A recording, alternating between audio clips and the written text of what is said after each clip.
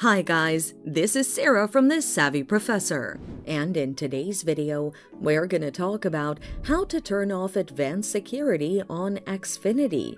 Stay engaged until the end of the video to learn how to do this and more.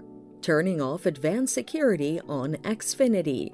Open your preferred browser and type in your network's IP address. Press Enter to go to the login page.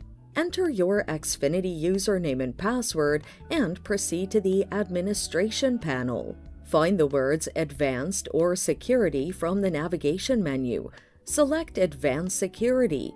There should be a checkbox or toggle next to this option.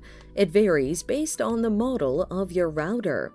If you find a checkbox, unmark it to switch off Advanced Security.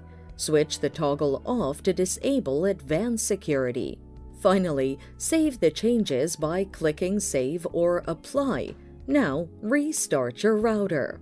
Does disabling advanced security weaken the security of your network? No. Turning off advanced security creates room for alternative and better security measures such as firewalls. It also allows you to get regular updates on the router's firmware. Additionally, you can have all your connected devices equipped with antivirus software to ensure nothing interferes with the network. So, there you have it.